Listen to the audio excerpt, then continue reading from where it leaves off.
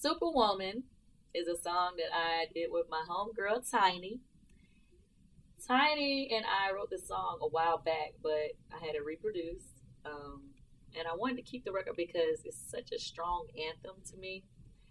It's something that it speaks up for all the single mothers out there who doing things for their children, who are, who love their children and go out their way for their children, work hard, do whatever they can to keep a smile on their kids' face.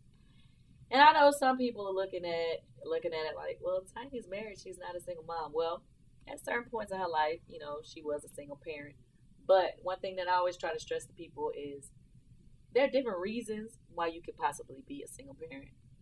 Like for me, situation went right between me and the baby daddy.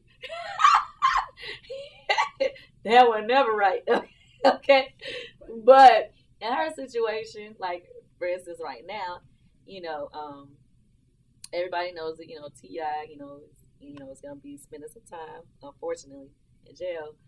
But he will be back home. But in the meantime, she's a mother, you know what I mean? She's going to stand up. She's going to, handle things on the home front for her family until her man comes back.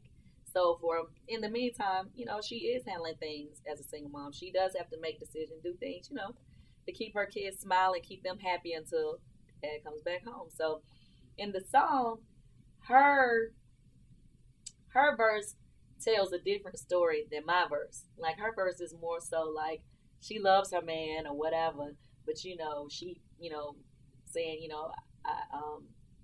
I regret, that, the situation that put us in the situation, but she's like, so I'm just gonna be the queen that you made me be, as far as like that's what her thing is saying. My verse is saying, I'm kind of repeating a cycle of being a single parent, but my mother, she raised, strong kids or whatever, and my mom is a single parent, and I'm going to raise my daughter to be strong, and, so on and so on. So, it's telling different sides of the story, but in the end, in the hook, with Superwoman, because we make it. You're the only one that takes care of home. Girl, you're a superwoman. You're a superwoman. If the daddy done left you alone.